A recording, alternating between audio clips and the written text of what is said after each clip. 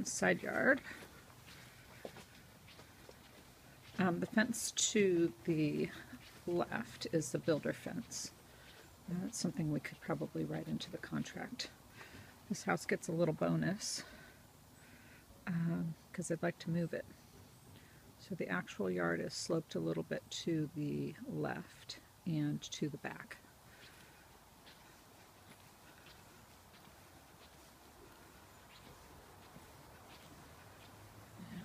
Aggregate patio here.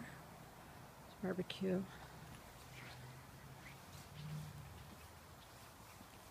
And a side yard to the right of the home.